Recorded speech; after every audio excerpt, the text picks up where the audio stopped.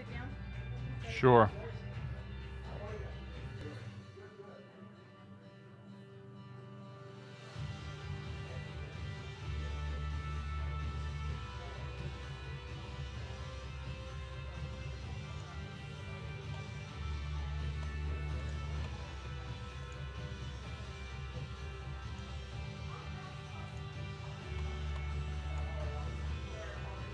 Jim, try it again.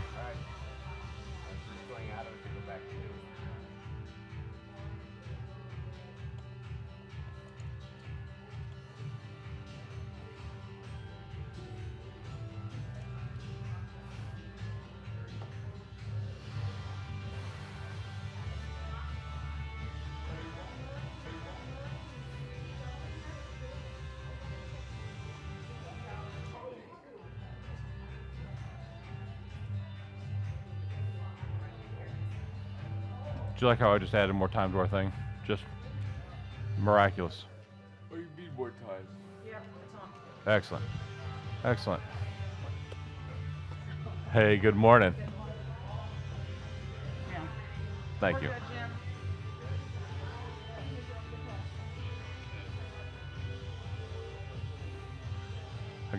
I guess I'm not going to the bathroom. You heard me talking? Hey, Jim, they do hear me on there. I'm going to have to turn my mic off.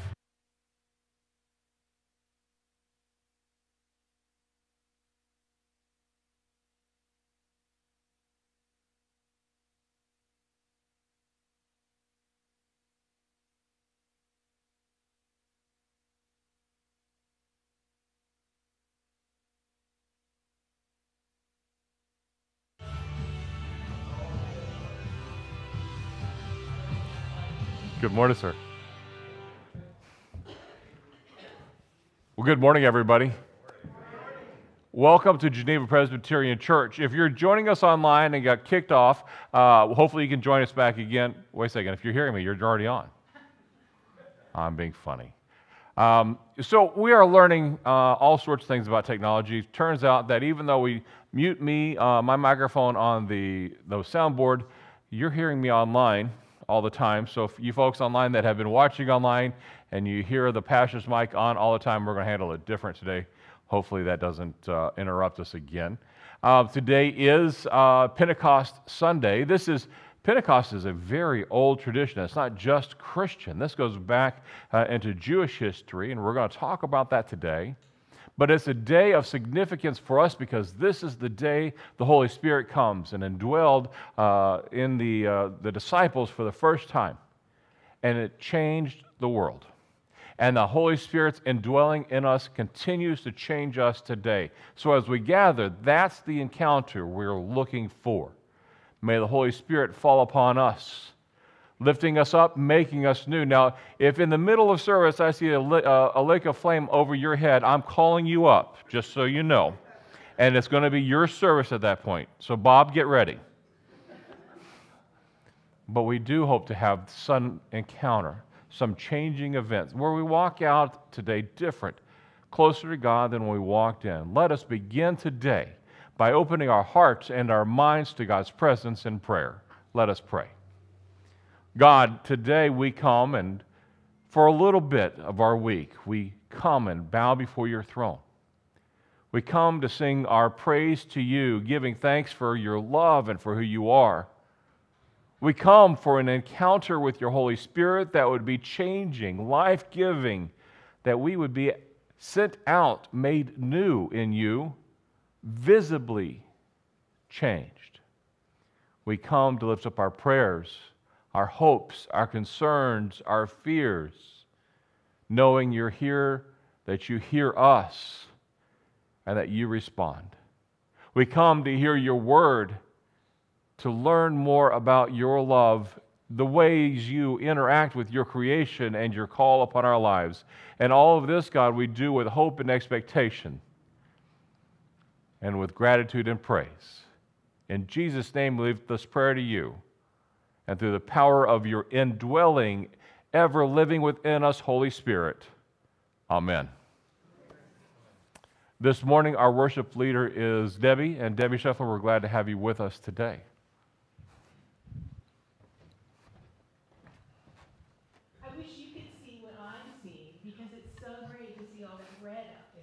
everybody followed directions very well. Welcome to worship at Geneva Presbyterian Church, especially those of you who are with us for the first time. If you have a prayer request, please use a yellow prayer card and pass it to the usher during our opening hymn.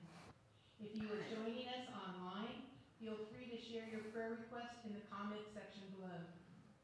If you are a first-time guest and you are moved to join us next week, hit the like button to be notified when we go live with our service. We are extremely glad that you're here. Now let us prepare our hearts and minds for worship. For those of you who are able, please stand.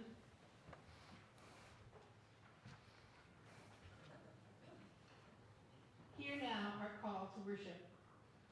Wild and free, creative and refreshing, God's Spirit blows through this place. Come, Holy Spirit. Gentle and mysterious, patient and caring, God's Spirit moves in our hearts. Come, Holy Spirit. Breaking barriers and making connections, healing divisions and making us one. God's Spirit flows between us. Holy Spirit. We will begin with our opening hymn on the screen or 442 in your hymnal, The Church's One Foundation.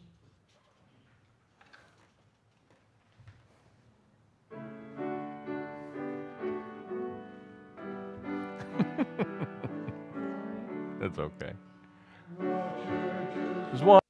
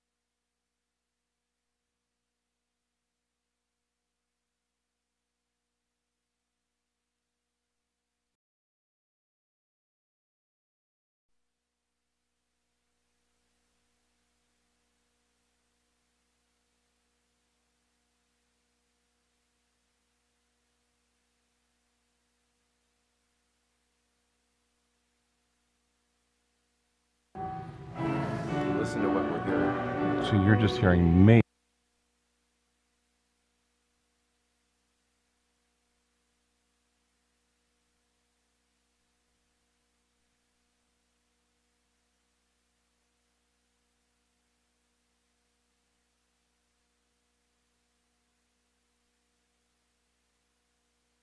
Often fail. We encounter roadblocks in our everyday lives, and we sin. Trusting in God's grace, let us confess our sins first privately, then publicly.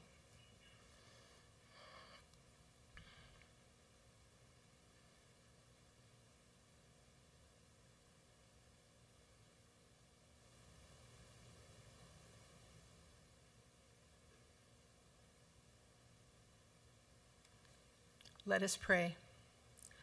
God of fire and wind, holy and powerful, mighty and mysterious, we are drawn by your Spirit to this place. As we gather and behold your glory, we become aware of our sin. We have ignored your word. We have rejected your gifts. We have failed in your work. Ignoring the truth of the Pentecost, we exclude those different from us. We divide our loyalties and we divide our hearts. Let your Spirit burn away our sins and fill us with faith and courage so that we might live into the promise of this day and receive the fullness of all that you have prepared for us in Jesus Christ. Hear now our assurance of pardon. God so loved the world that he gave his only begotten Son. These words assure us that God will never leave us, and he has already forgiven us. In the name of Jesus Christ, we are forgiven. Thanks be to God. Glory be to the Father, and to the Son, and to the Holy Ghost, as it was in the beginning, is now, and ever shall be, world without end. Amen. Amen. Thank you. Please be seated. Am I not on? Yeah, I am. Okay. Well, I think we're figuring out the soundboard, what happened. Some buttons got pushed and switched. So hopefully those who are online are getting more than just my microphone at this point. We will be checking this later in the week and making sure that works properly.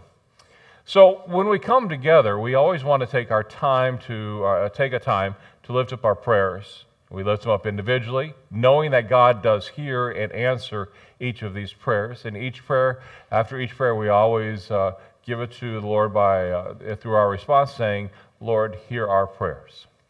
This morning, Judy has a prayer. She has a prayer of blessing that Peggy Krillin is the 2022 PW Woman of the Year. We're going to be talking. Very good. And Judy, we had scheduled our stewardship moments was going to be for PWs. Are you making that announcement? Were you aware of that? No, I wasn't. So now you are aware? Are you ready, or do you want me to do that? If you want, or I could. Very good. All right. So we give thanks. The PWs recognize that there are so many people in our congregation who do serve, who volunteer, give themselves freely. And we give thanks to God for everybody who is able and does give that of their time. And so we lift up our thanks to God as we say, Lord, hear our prayers. Kay is praying for safe travels for Alora and her grandson's family as they go home to Arizona today. May God bless them and keep them safe. We lift that to God as we say, Lord, hear our prayers. And may he guard their gas tank. Jack today has a prayer for a son who's going through marriage, I'm guessing a tough marriage time. And so we pray for him and pray for his family and his spouse. We pray for healing in their relationship. And we lift that to God as we say, Lord, hear our prayers. Phyllis today has a couple prayers. First, a big joy that Peggy Krellin is Woman of the Year, which we just said. She has a praise for her girlfriend, Sherry, in Walla Walla. She had a right hip surgery and is in recovery. So we are glad that things went well for Sherry. May her recovery continue to go well. And we lift up our prayers to God as we say, Lord, hear our prayers. I'm sorry, Jack? Okay. Doris has a prayer for safe flights for her son Anthony today and next week. So we pray for safe travels and traveling mercies. And we lift them to God as we say, Lord, hear our prayers. Carol has a prayer for Amber Cooper. She is having a biopsy tomorrow. So we pray for good results, and we lift that prayer to God in hope, saying, Lord, hear our prayers.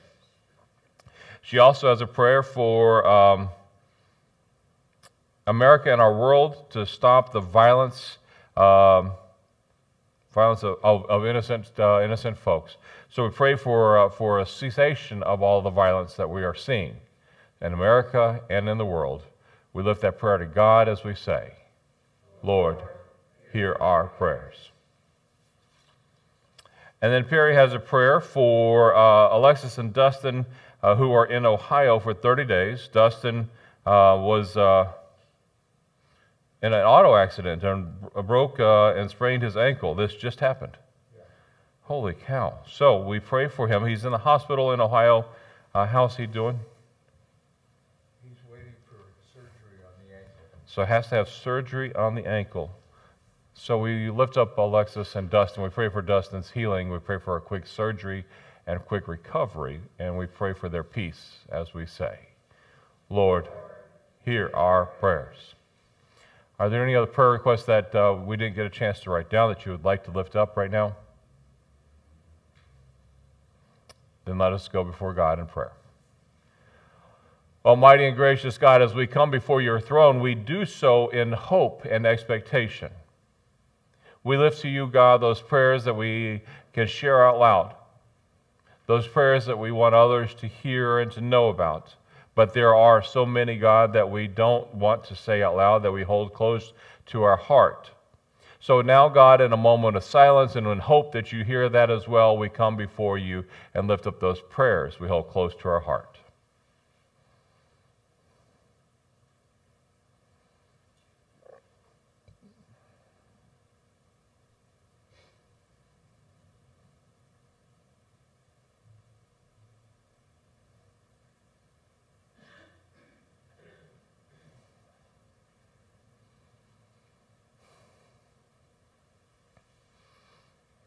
Gracious God, thank you for hearing our prayers. Thank you for inviting us before your throne, telling us to come, making our prayers known to you, and then telling us that you do hear and answer our prayers. It's not always easy, God, to come before your throne. Sometimes we forget. Sometimes we're afraid to come before you, but we pray that you would help us to continue in faith, in hope, to come and lift up our prayers. Lord, we are inherently a very impatient people. We need your help to wait for your perfect timing. And lastly, God, we pray for a strength to accept the answers that you give us, knowing that your answers are not always what we pray for. We pray for the strength to accept those answers and to know that your answers are always right. For this, God, we lift up our thanks and our praise to you now and forevermore. Amen. Okay. Normally, at this point, we do our Lord's Prayer. And as I said, we're going to be switching up. This week, we are going to do our Nicene Creed. The words are on the screen. The words are in your bulletin. So let us come together and say what it is that we profess and we believe in. We believe in one God, the Father Almighty, maker of heaven and earth, of all that is seen and unseen. We believe in one Lord, Jesus Christ, the only Son of God, eternally begotten of the Father, God from God, light from light, true God from true God, begotten, not made, of one in being with the Father. Through him all things were made. For us and for our salvation, he came down from heaven and was incarnate of the Holy Spirit and the Virgin Mary, and became truly human. For our sakes he was crucified under Pontius Pilate. He suffered death and was buried. On the third day he rose again in accordance to the Scriptures. He ascended into heaven and is seated at the right hand of the Father. He will come again in glory to judge the living and the dead, and his kingdom will have no end. We believe in the Holy Spirit, the Lord, the giver of life, who proceeds from the Father and from the Son, with whom the Father and Son is worshiped and glorified, who has spoken through the prophets. We believe in one holy, Catholic, and apostolic church. We acknowledge the baptism for the forgiveness of sins. We look for the resurrection of the dead and the life in the world to come. Amen. Brothers and sisters, that Nicene Creed is helpful. That is one of the oldest creeds we hold to.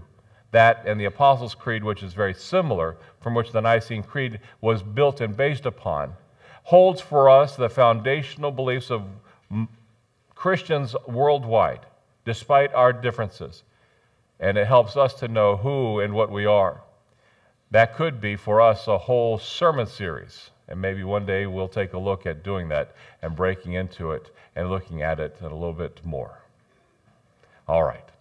As we move into our stewardship moment, stewardship for us, remember, is the tending to and caring of the gifts that we've been given by God. Our volunteers use those gifts on a regular basis. Those people who come and volunteer their time, and they're not necessarily here at our church. We have people who volunteer in town. We have people who volunteer with other people. But we have some folks here that work tirelessly to continue to help the church do the work that we are called to. Every year the PWs come together and they find the person that has been working diligently to do the work of the church. And what I found out, something I did not know before till I was at the PW luncheon this week, is that the PWs recognize not only women in the church, you know that they can sometimes recognize men. So by the way, so men, if you ever want to be a PW Person of the Year, make sure you do a lot of volunteer work, and we'll make sure that the PWs are paying attention to you as well. You never know. But somebody who has tirelessly worked in our church for years and years has been Peggy Krillin. And this year they recognized her volunteerism, her service, and unselfish dedication. And so for that, we are all very proud and glad for that work. And we say thank you to Peggy Krillin for all that you do and all that you've been for so long. Amen.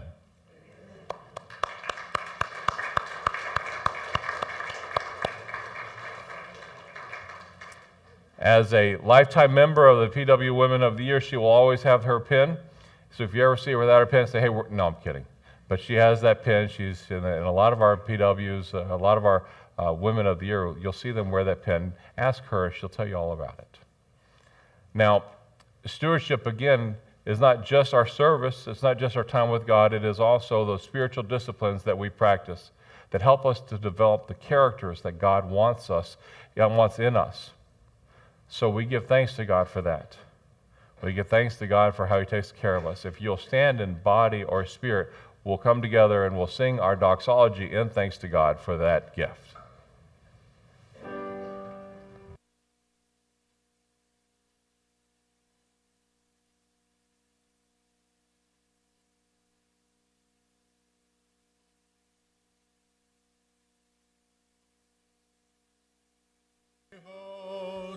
Praise Father, Son, and Holy Ghost. Amen.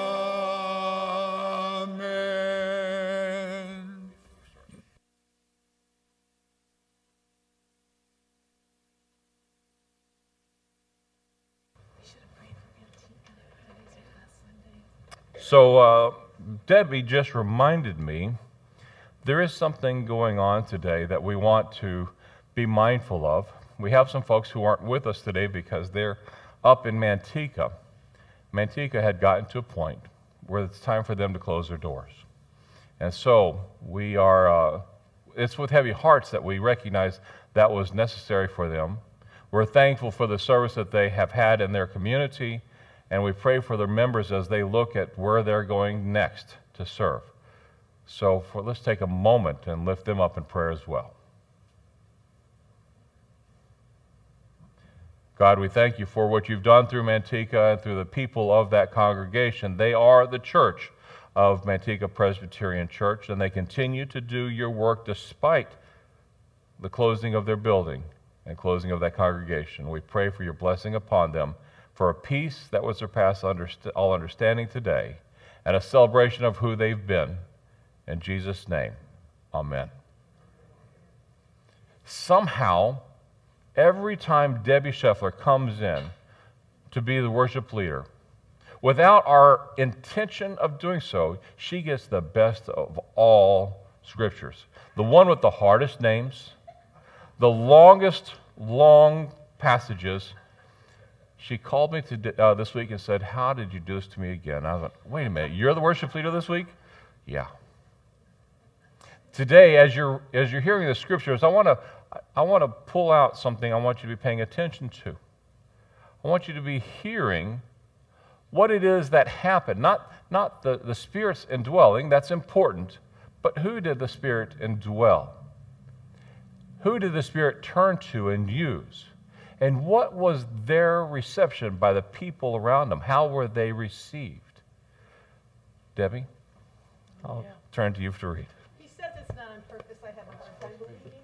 It's supposed to be a hymn. Oh, there's a hymn. There's a hymn. Sorry. You're saved. I'm sorry. We'll I'm sing saved. next. Oh, and it's my favorite hymn, and that's why it saved me. There you go.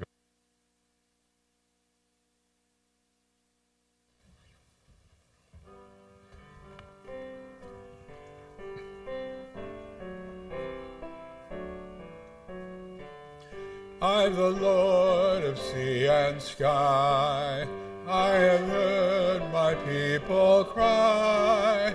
All who dwell in deepest sin, my hand will save. I who made the stars of night, I will make their darkness bright. Who will bear my light to them? Whom shall I send? Here I am, Lord. Is it I, Lord? I have heard you calling in the night. I will go, Lord, if you lead me.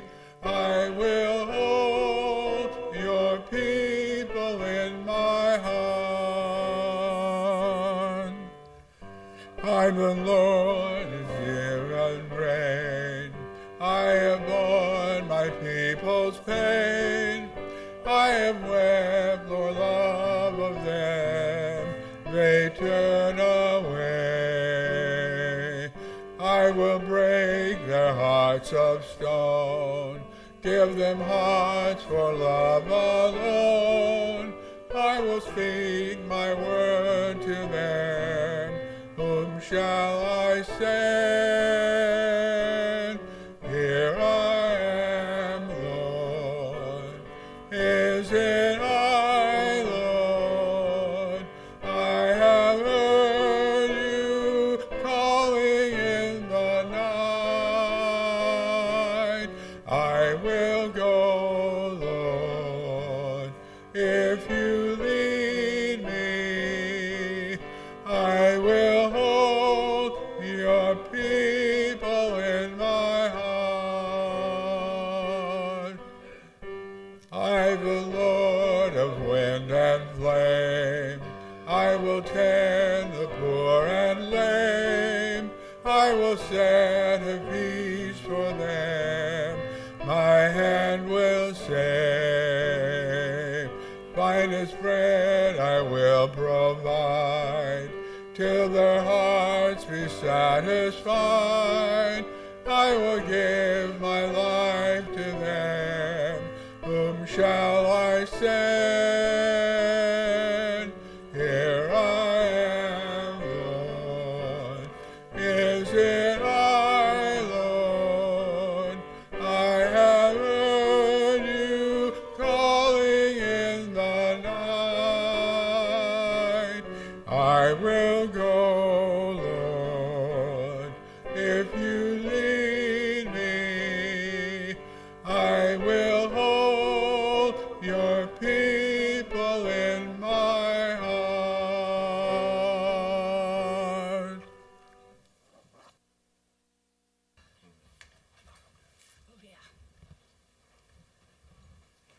Okay, here we go. I apologize in advance for any mispronunciations that I will make, but I really think that Pastor Josh and Pastor Steve and Pastor Bonnie are the only ones who are going to know I'm making a mistake, so it's okay.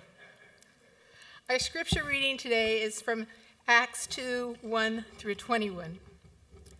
When the day of Pentecost had come, they were all together in one place. And suddenly from heaven there came a sound like the rush of a violent wind, and it filled the entire house where they were sitting. Divided tongues as of fire appeared among them, and a tongue rested on each of them. All of them were filled with the Holy Spirit and began to speak in other languages, as the Spirit gave them ability. Now there were devout Jews from every nation under heaven living in Jerusalem. And at this sound the crowd gathered and was bewildered, because each one heard them speaking in the native language of each.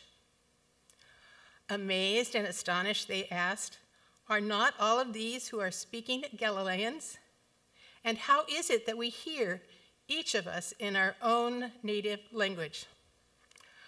Parthians, Medes, Elamites, and residents of Mesopotamia, Judea and Cappadocia, Pontus and Asia, Phrygia and Pamphylia, Egypt and parts of Libya belonging to Cyrene, and visitors from Rome, both Jews and proselytes, Cretans and Arabs in our own languages, we hear them speaking about God's deeds of power.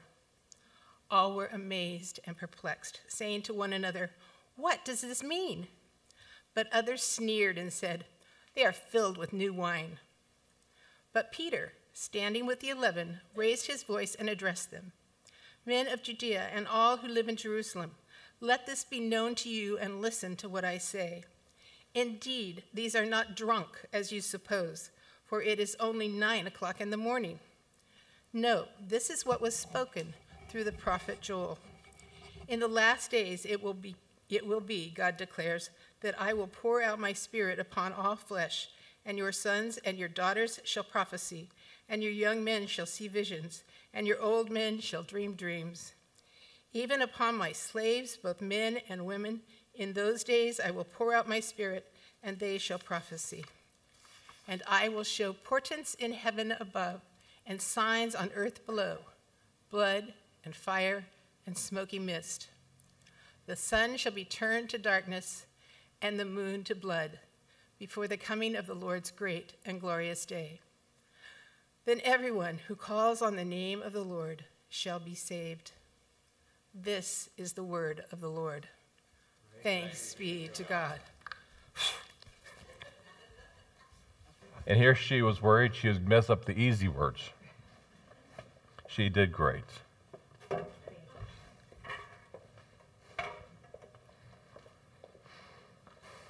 What do you think? Anybody offended yet?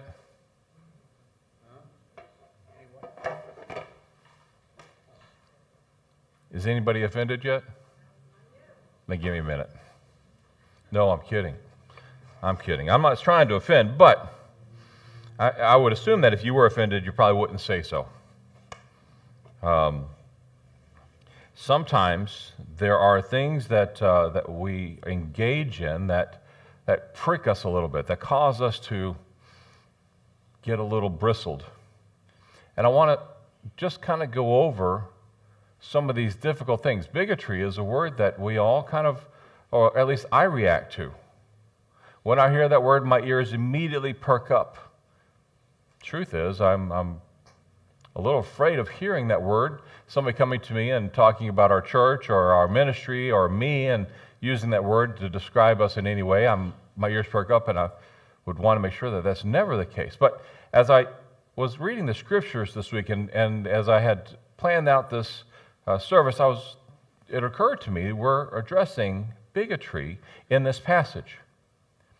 And I thought, maybe we start with not going over the passage, but defining bigotry.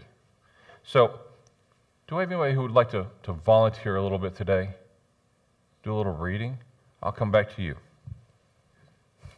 So, bigotry is a noun. This is the Webster definition.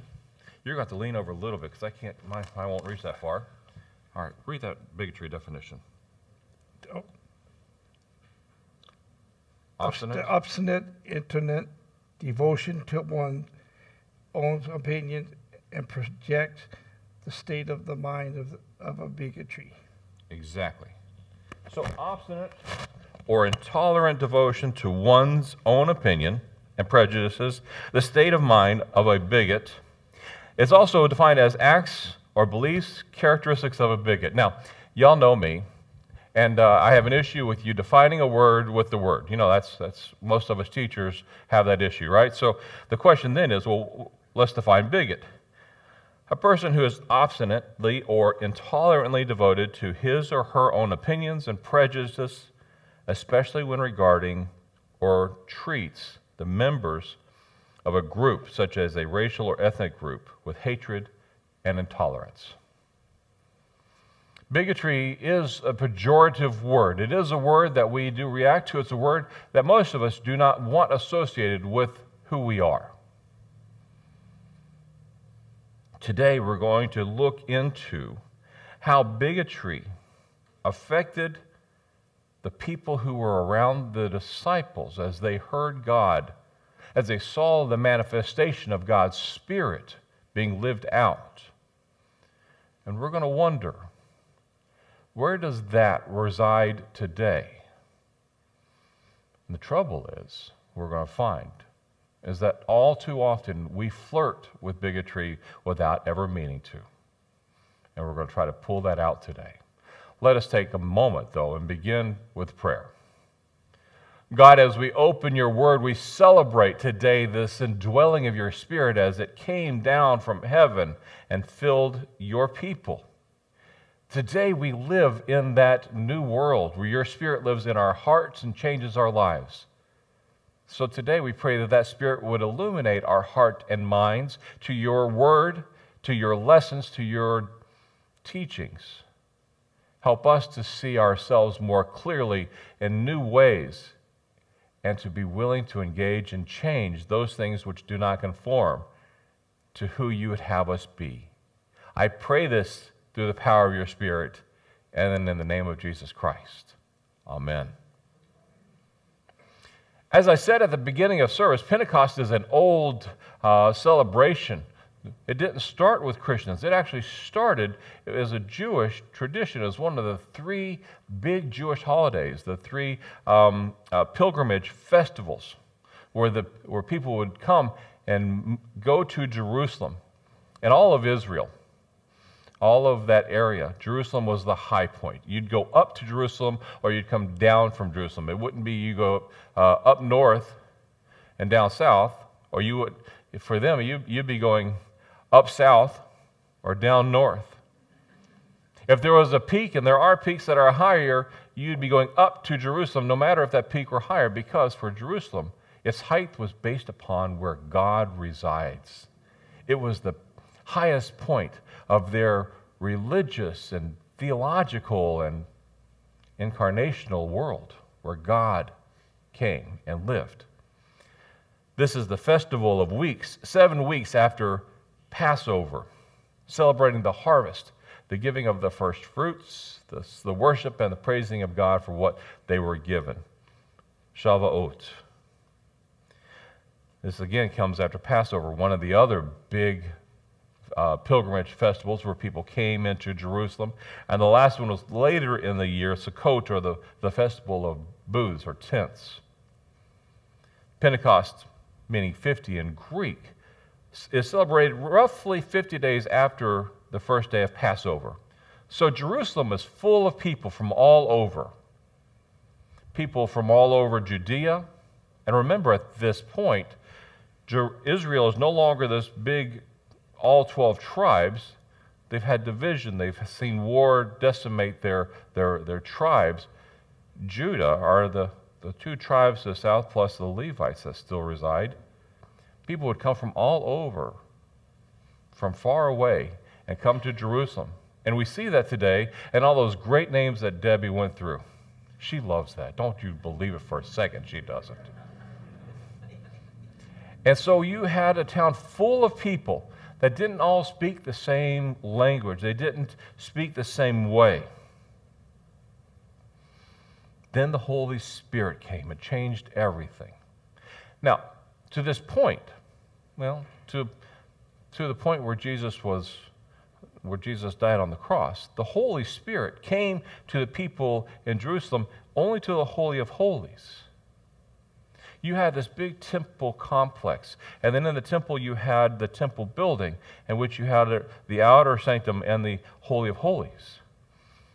And everybody can come into the temple area, but then to the temple itself, only the priestly group can go into that. The Holy of Holies, you didn't go in. It was cordoned off, big tapestry that way up there that separated the Holy of Holies and the seat of God from the rest of the temple.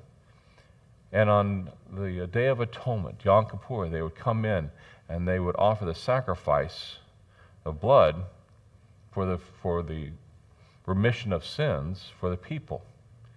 Now, in college, I had a professor that liked to teach about the priests and what they did, and he said that the priest would wear a robe that had bells attached to it. And I said, well, why is that?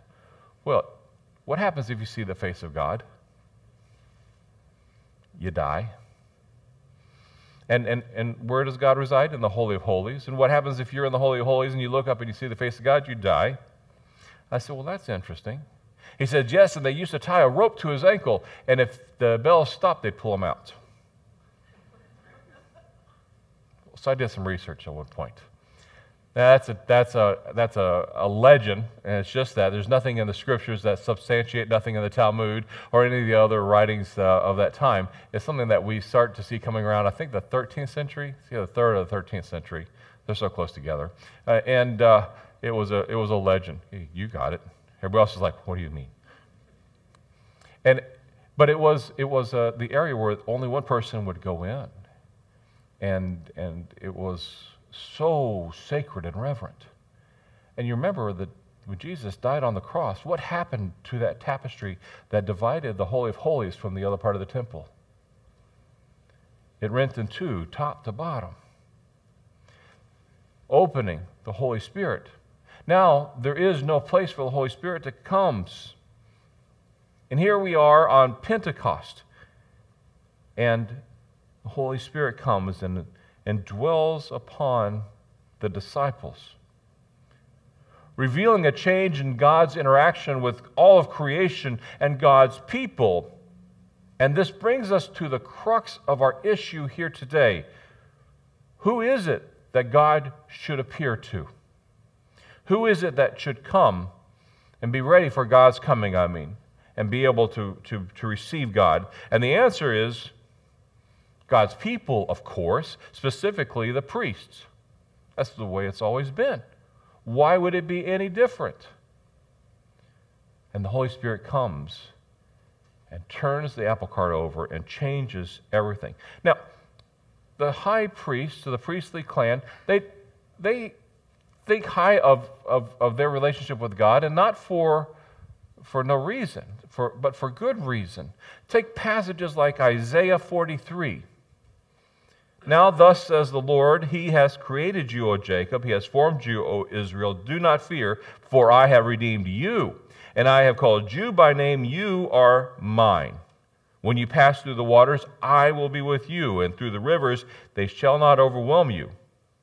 When you walk through the fire, you shall not burn, and the flame shall not consume you, for I am the Lord your God, the Holy One of Israel, your Savior. I give Egypt as your ransom, Cush and Seba in exchange for you, because you are precious in my sight, and I honor and I love you. I give people in return for you, nations in exchange for your life. This is God talking to God's people. Of course they have this idea that they are select, they are separated, they are holy, they are devout, they are the ones God loves. There's no way God's going to come to anybody else but them. So how did they respond when those Galatians came? Those people that were half Jewish, not even full blood. Those people who were other. How did they respond? Well, not very well, did they? You see, God failed to follow their rules. Their rules that said God has a way of interacting, their rules that said that God was going to come to them, God chose some other way to interact with God's creation. Their reactions, as we see, were amazement and astonishment. And they asked each other, are not these that are speaking Galatians? Amazed and astonished, incredulous, angry even. Are not all of these who are speaking Galatian? These half-breeds from up north, these half-Jews? Bigot said, what? Surely God would never use anybody so unworthy. Yet the evidence is hard to refute, but not impossible. And now, and how is it that we hear, each of us, in our own language, Parthians, Medes, Elamites, the residents of Mesopotamia, Judea, Cappadocia, Pontus, Asia, Phrygia, Pamphylia, Egypt, other parts of Liberia belonging to Cyrene, the visitors from Rome, both Jews and proselytes, Cretans, Arabs, all in our own language, we hear them speaking about God's deeds of power, and all were amazed and perplexed and asked one another, what does this mean? Finally, an intellectual bigot. You know how you can tell somebody's intellectual, right? Balaam had a donkey. And the donkey didn't want to go where Balaam was sending him, and the donkey stopped because the donkey saw the angel of God, and Balaam smacked the donkey, and the donkey, being the intellectual that the donkey was, said, what? Why are you hitting me? The intellectual asks questions. That was one smart ass. If you didn't get the joke the first time, I have to kind of spill it out a little bit. These men are sitting there going, what does this mean? They were asking questions, which is really profound, which is great. They need to ask that question. What does this mean? Again, the people who have been taught that they were favored by God over all people, the leaders entrusted by God to represent God to the people, clearly they looked foolish now because it wasn't them that the Spirit was coming to. And they said, aren't those people from Galilee? Surely this can't be. So they came up with this idea. They had this thought to explain this away, to make this less of a thing. They said, oh, they're filled with new wine. Think about that for a second.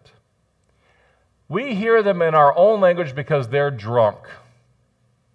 Now, I don't know about you, but the last time I was around a drunk person, I didn't hear any language I got. They're drunk. Yes, drunk men miraculously were able to speak the language and the dialect of everybody there. What's the name of a quadruped that we throw a saddle on? We guide it with bit and reins, and we use it for sport and work. What do we call that quadruped? And it's spelt a very specific way in the English language. But if you're in Texas, it's not a horse, it's a horse. You have to add that extra syllable in.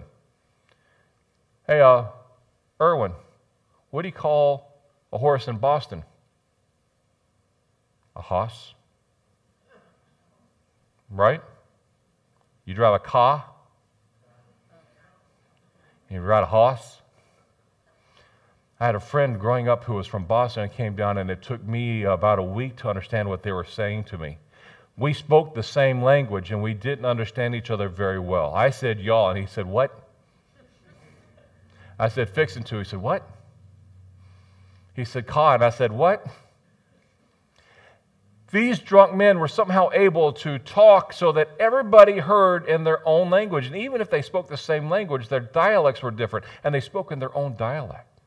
The people from Boston heard them in their own dialect. The people from Texas heard them in their own dialect. The people from Crete, the people from Libya, the people from Mesopotamia, all over heard them in their own language and in their own dialect. And somehow this is not a big deal because they were just drunk. What a miracle unto itself. A miracle. They tried to explain away God's interaction with their people by saying they were drunk, failing to understand that that itself was the bigger miracle. It's far easier to believe that God was at work here rather than new wine. But that was their retort. That was their explanation. That was how they tried to make sense of this very thing. And they liked that idea because choosing wine didn't hurt their pride as much. It didn't count them as unworthy in some way. No longer was God a part of this, so therefore they weren't to blame. How often in our lives do we seek to do away with blame, and we put ourselves in all sorts of contorted twists, becoming a human pretzel just so that we don't have to take blame. This isn't God. It's not our fault. We didn't do anything wrong. We're still worthy. This is them being drunk. Peter rebuts them and rebukes them. It's not wine, he says, but fulfillment of the Scriptures. Now, the religious leaders had a line that they had to hold. They had to defend their positions as men, called out for a special purpose. A special purpose that ordinary men could not and should not fill. They were separate. They were not only God's people, they were the really important people of God's people in communicating with, connecting with God. You and I, too, have been called out, ordained for a special purpose. We as Christians have been touched, have been blessed, and some of us have been ordained into special ministries. We hold special offices, purpose to be that interaction between God and God's people, to be prophetic. Being prophetic does not mean that I tell you what the future holds. Being prophetic means that we are called to share how God sees His world right now. Do we, in our special purpose-driven lives, do we ever exclude anybody? Do we ever place upon others requirements? Now, we're good Presbyterians. Of course we don't, right? We are the most welcoming and accepting of all denominations, are we not? Can I get an amen? That didn't feel good, I got to tell you. You'll never have me being one of those preachers. Do we ever require an adherence to a ritual or a practice? Do we ever require little things or large things? Do we ever require people to wear certain things to church? What a day to say that, right? Everybody's wearing red today. It wasn't a requirement, it was an invitation, but we do require clothes. But back east, there wasn't a day I went into the office where I wasn't in at least a sports coat and always a tie. When I got here, I was asked to tone it down a little bit. I don't wear ties anymore. And I got to tell you, it's a little strange being up here and not wearing ties. There are days I'm going, I really should wear a tie, and there's reasons I don't now. So we don't have strict adherence, but hopefully we don't look at somebody in clothes and say, that doesn't look proper here. It does happen in places. Hopefully we aren't doing that. Do we ever require people to follow certain practices like marking your food in the refrigerator or the cabinets, what you're allowed to clean out or clear out of those spaces? Do we ever require that there are certain groups that you're supposed to be a part of and participate in? There's a certain curriculum you're to use. There's an age that you have to be a leader. Where is it that we set exclusionary boundaries in our own church life here in our own little corner of the world? It's easy to look out and see what other people are doing and how they're not doing it right. The question is, if we turn that microscope onto us, that magnifying glass into our lives, are we at all guilty of creating boundaries where we say there are others, and in order to fit in, you have to conform? That there are things that we hold as our place, our responsibility, ours. Sadly, we too have our own holy of holies that we fiercely protect and guard. And what happens when God comes in and doesn't obey our rules? What happens when the minister shines a light on our dirty little secrets? What happens when somebody steps up and says, this is how I'm called to serve and to work, and it doesn't fit within our understanding of how we do things. It doesn't fit within the book of order. It doesn't fit within our church's guidelines. Do we just accept them and welcome their leadership and service?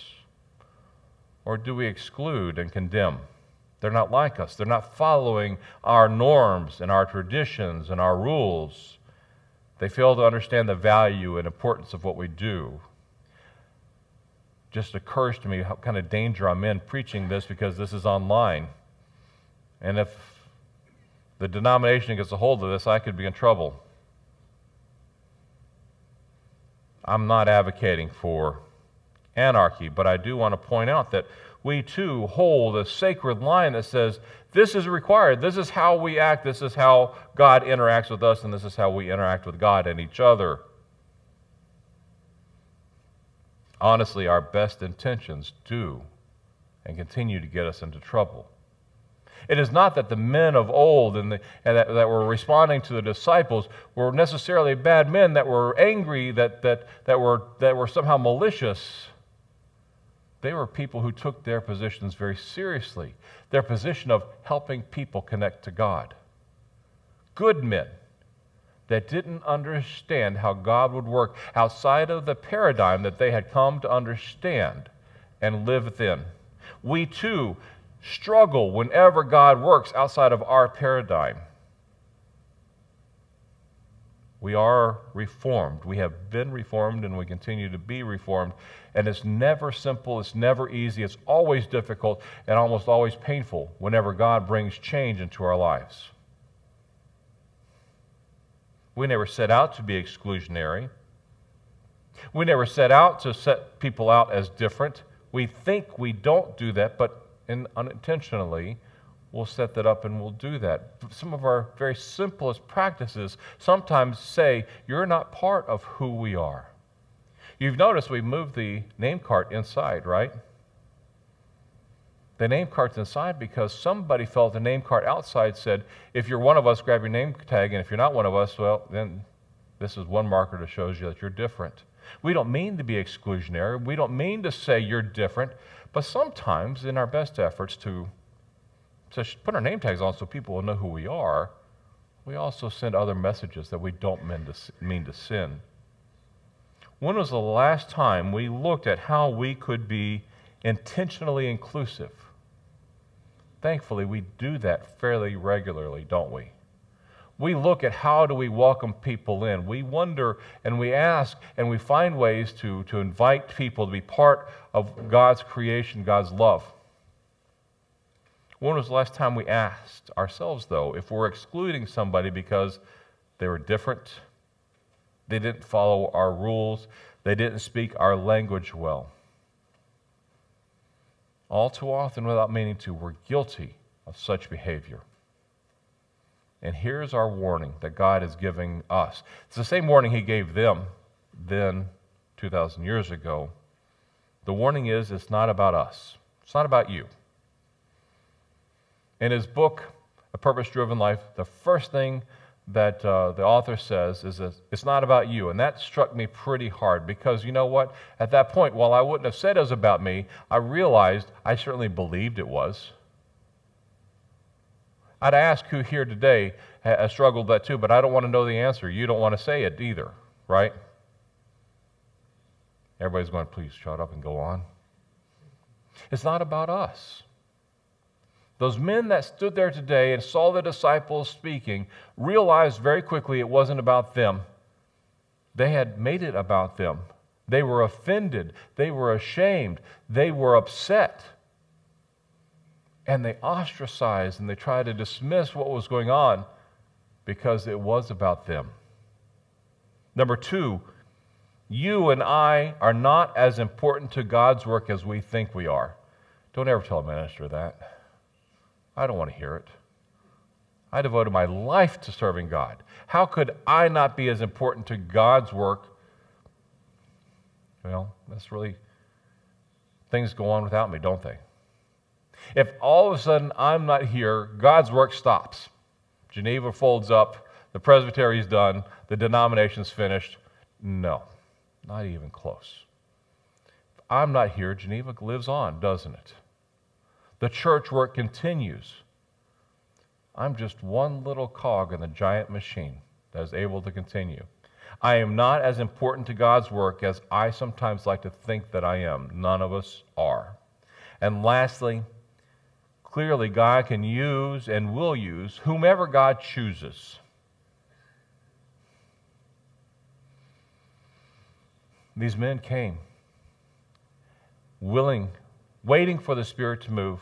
And when the Spirit came like a rush of wind and tongues of fire lit up on top of their head, and they came out and they started to preach the good news, everybody heard in their own language. These were not priestly men. These were not religious elites. They were not of the right tribe or family. They were not trained, but God still used them to do God's work, and the world changed forevermore because of what they were willing to do and because of the way God used them. There are people here today who say, there's not much I can do. That's not my job. I'm not trained or equipped to do that. I'm too old, I'm too young, I'm too this, I'm too that. And God can use whoever God chooses to do the work that we're called to, and that could be you. Now, if you come to me and tell me it's you, I'm going to say, but aren't you a Galatian? I hope not, right? It's not about me. I'm not as important as I think I am, and God will use who God chooses. And what and how do we respond to that? With joy, with glad hearts, with participation. Imagine what Israel would look like, what Judah would look like if those people that were the religious establishment saw what the disciples were doing and said, "Yay, praise God." There might have been a little difference in their world at that time. The question is, how do we respond? How do we respond when God wants to use us and we don't feel adequate for the job? How do we respond when others are called and we don't think they're adequate for the job? Do we ever think such a thing? As good Presbyterians, we don't think that way, right? As good Christians, we don't think that. At what point do we stop and say, I need to look at myself and say, where am I drawing lines that I shouldn't be drawing?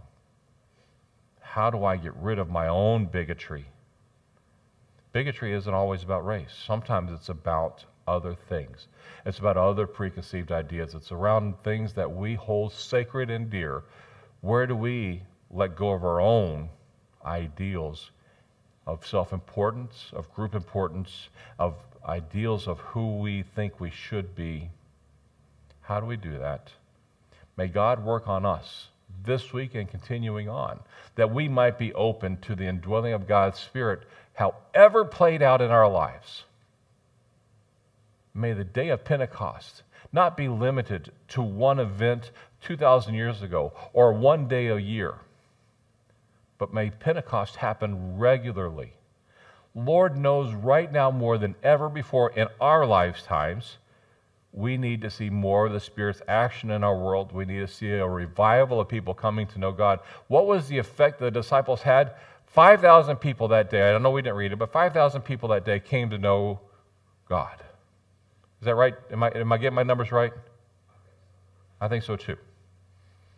So we have two people who think we're right, so that's good. Their actions impacted a lot of people. We today need that more than ever before.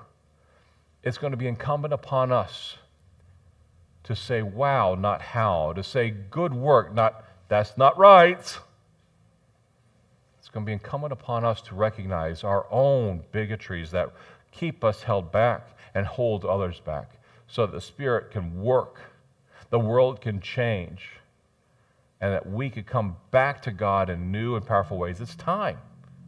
It's time to happen. It's been 80 years since the last time this happened.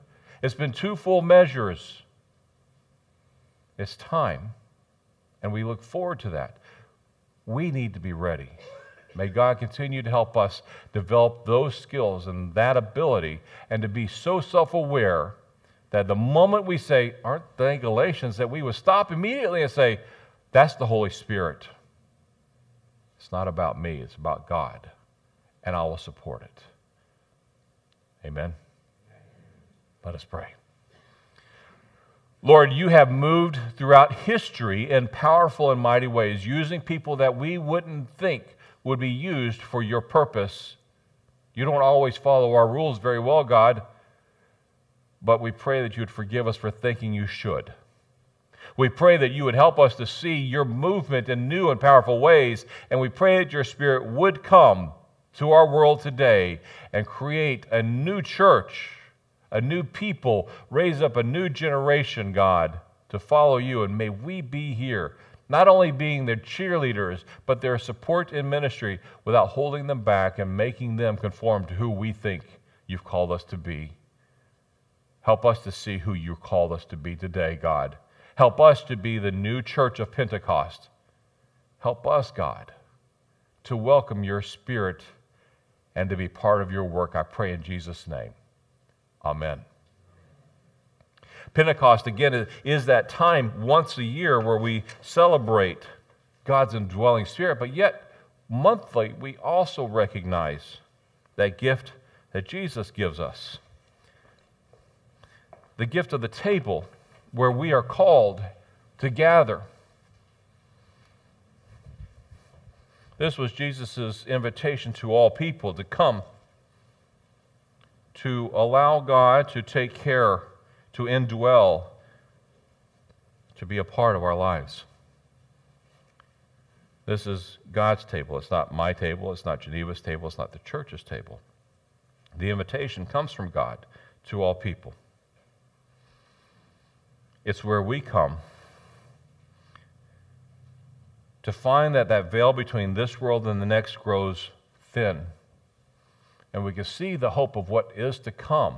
That time when we gather around God's table all together, where all of our hungers are satisfied, all of our thirsts are satiated, and we are well fed and well cared for. We also look back and we're grateful for that way that Jesus was so obedient to give himself completely and fully so that we might be grafted into that family of God and have that opportunity for an eternity with God. Jesus walked with his disciples for 3 years, but at Passover, 1 year, things changed. And he gathered with his disciples for the last time. And as they're eating, Jesus started to indicate things were changing. And he took the bread, he gave thanks to God, and he broke the bread. He gave it to his disciples, and he said, "Here, take and eat, all of you. This is my body broken for you." You and I understand what he meant. Those disciples sat there and wondered what was coming, what was happening. This is my body broken for you. In the same way, Jesus took the cup. Again, he gave thanks to God, gave the cup to his disciples and said, "Here, take and drink, all of you, this is my blood shed for the remission of sins. Do this in remembrance of me. Brothers and sisters, as often as you and I eat this bread and drink this cup, we proclaim Christ's death and rising, looking forward to the day he comes again in great glory, when we will be reunited with God for eternity. These are the gifts of God for the people of God, and all are welcome to come and eat.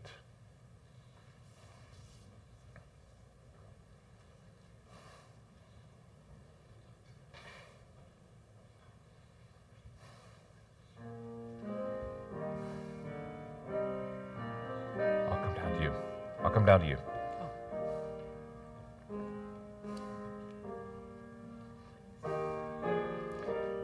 Go and serve.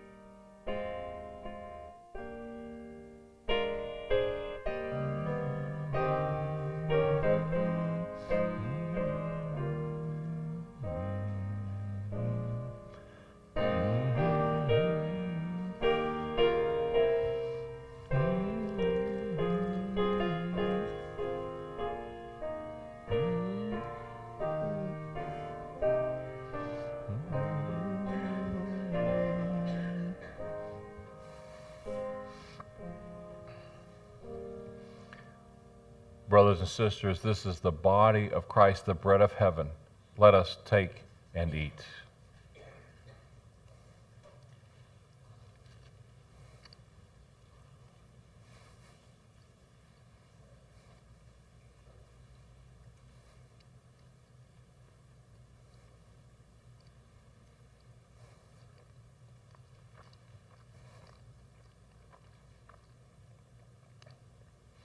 And this is the blood of Christ, the cup of our salvation. Take and drink.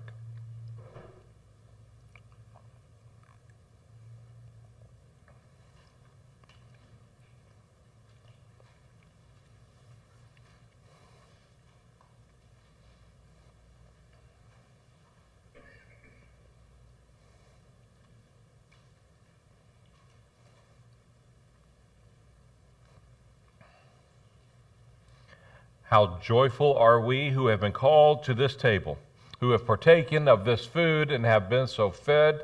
May God send us out now, having been so fed, to go and serve, to be not only an example to the world, but to be Christ's love and embodiment to a world in need of that more than ever. Amen. As we finish our praise and our worship time together, let us stand in body or spirit as we sing our final hymn, The Summons.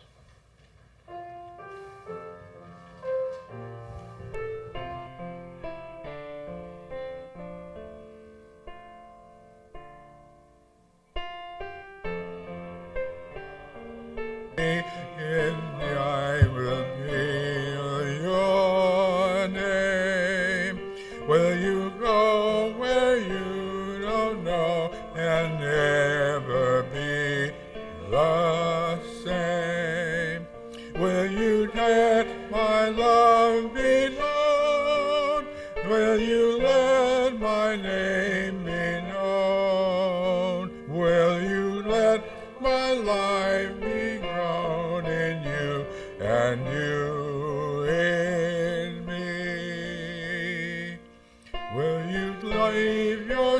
left behind if I but call your name?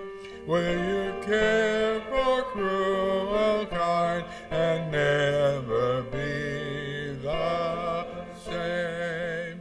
Will you risk the hostile stare? Should your life attract or scare? Will you let me answer prayer in you and you in me? Will you let the blinded see if I but call your name? Will you set the prisoners free and never be the same? Will you kiss the leper clean and do such as this unseen? And do what I mean in you and you in me. Will you love, will you hide if I but call your name? Will you quell the fear inside and never be the same? Will you use the faith you found to reshape the world around? Though my sight and touch and sound in you and in you. Will you summons echo true when you but call my name? Let me turn and follow you and never be the same. In your company I'll go, where your love and footsteps show. Thus I'll move and live and grow in you and you in me.